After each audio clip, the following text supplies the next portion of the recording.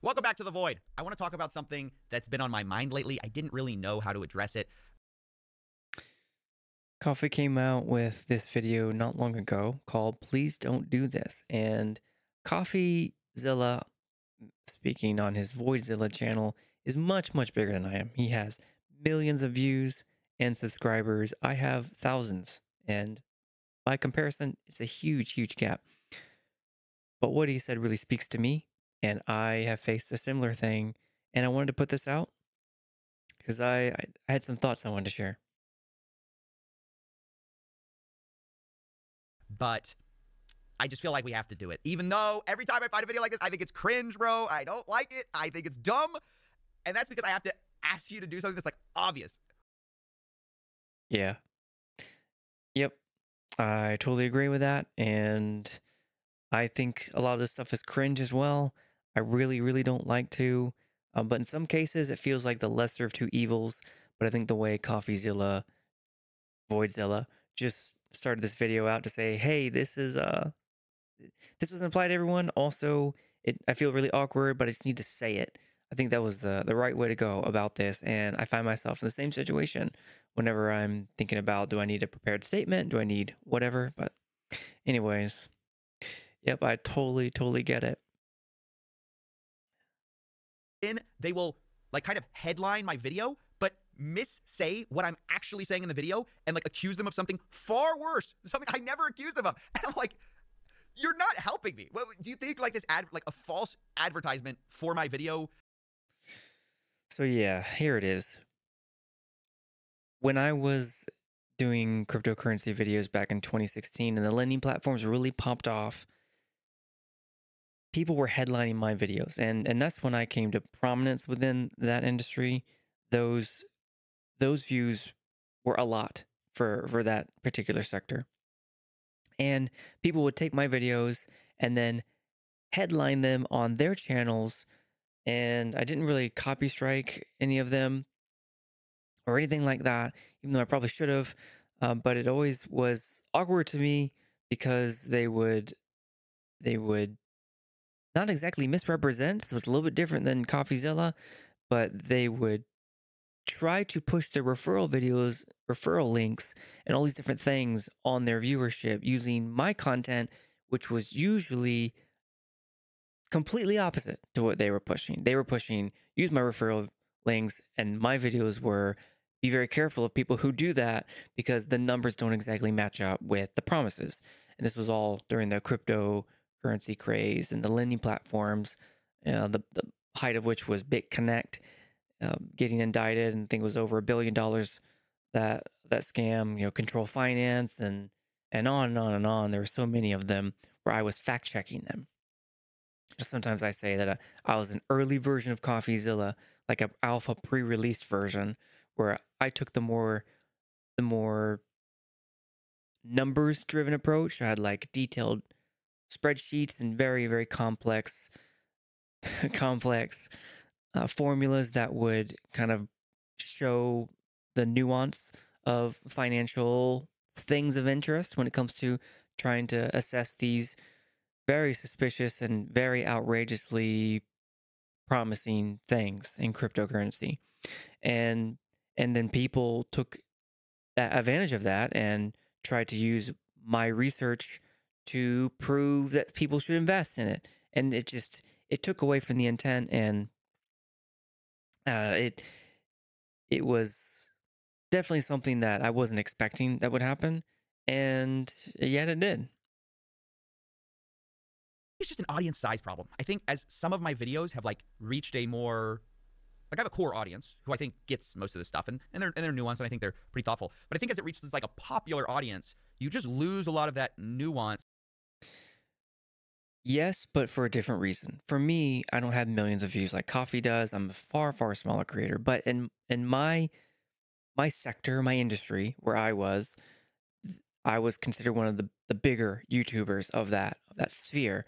And to me, it wasn't that I had so many more viewers where that started happening. It was that I started drawing attention from the people that mattered most in that sector, which were the investors, the people who were coming in saying, should I invest my Bitcoin and Ethereum into this or should I not? And people were coming to me because they felt that I was fairly reporting on the numbers behind, is this true, is it not true? And so I don't think it was because I grew in size, although that probably helped, where I grew in size relative to all the other creators in that space at the time. It was because of the audience, the core audience that was drawn to me, and then people trying to take that and repurpose that toward their ends. A little bit different, but Problem where in the future, am I supposed to leave nuanced points just completely out of my stories? I don't want to do that. I think actually that's worse. I think sometimes the nuanced stories are the best ones, and yet this is sort of the kinds of things that I'm kind of faced with as a creator, having to make choices about. I had to make choices about that all the time, especially when I started discovering that my videos were being headlined, but also when discovered how they were being used by the very people that I was fact checking. And a good example of that was because I was one of the top creators in that sphere of like BitConnect, for instance. BitConnect held a conference in Thailand. They really wanted me to go because they said I won an award. And I thought that was kind of interesting because my videos weren't exactly peddling BitConnect stuff. I didn't do any of my referral links. I didn't do any of that. And I stayed away from that stuff. What I did was I report on the numbers, like, and at the time, BitConnect was giving you back the stuff that it had promised, mostly.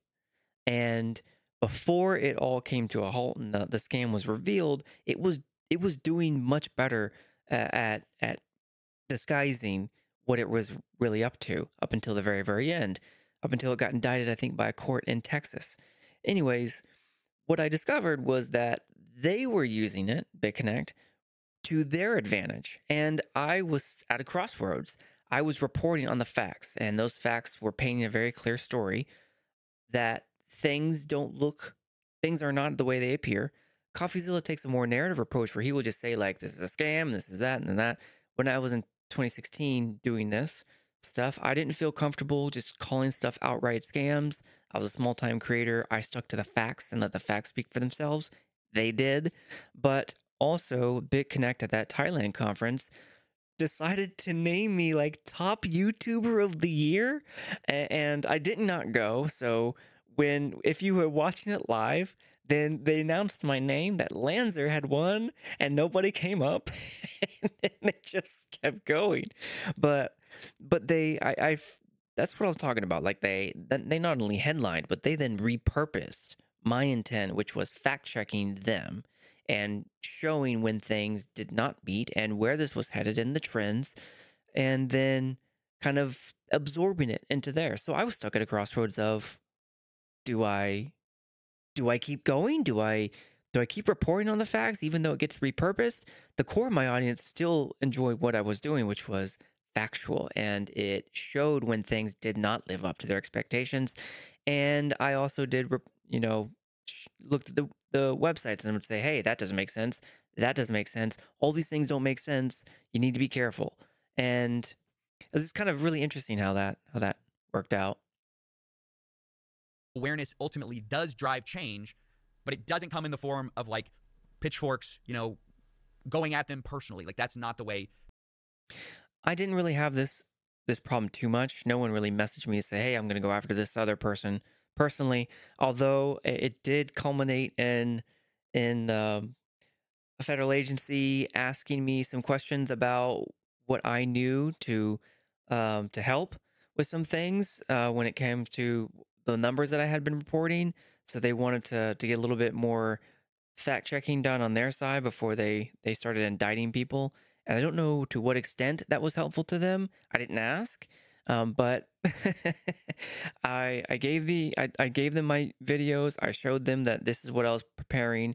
This is what the number said, and then they took it from there. And some people got indicted, and some people got sent to jail for it. So for their role, I was interviewed, and that was about it.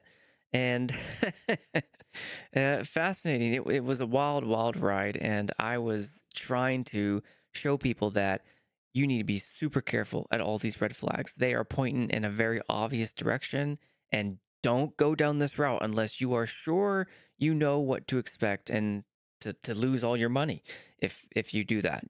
So yeah, fascinating. Fascinating time. I've learned a lot since then, but I was a little bit more shy about what coffee does. Coffee just says that's a scam.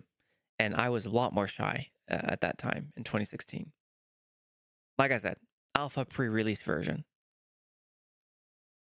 I will continue to try to report nuanced, complicated, and frankly, serious topics. And I hope as an audience, even as a broad audience, we can be mature about that and deal with it appropriately and realize that, yes, these topics are serious, but it doesn't give anyone an excuse to go crazy. So just wanted to very explicitly talk about that, tell my audience how I feel, and yeah, you get it. All right, thanks for watching. I really, really like the way he did that. I don't agree with everything Coffee does and the way he does it. Sometimes I think he's just really overbearing about some stuff. I do like what he's doing. He's much more pointed about things than I was when I was doing those videos in 2016. I took the more analytical, data-driven approach. So I'm interested to see what he means when he says he wants to be more thorough and kind of get into the numbers a bit more. If he means what I did when I had spreadsheets and very complex formulas to try and to track and then draw out the narrative from the numbers, whereas he has a very narrative and he tells a great story, and then he does show facts. That's great. I like the fact that he shows those facts, especially the pictures with the wallets and how they connect together. That's really cool. More advanced than what I did. I could only do what I could do as a small creator myself. So yeah, I am not as nearly as big. I am tiny, tiny compared to Voidzilla or Coffeezilla's size. But even as a small time creator, I face the same things he does, and I'm sure other small time creators face the same thing too. And and yeah, do I keep going when it's being repurposed? Do I leave out this or that because I know it might be used to the wrong ends?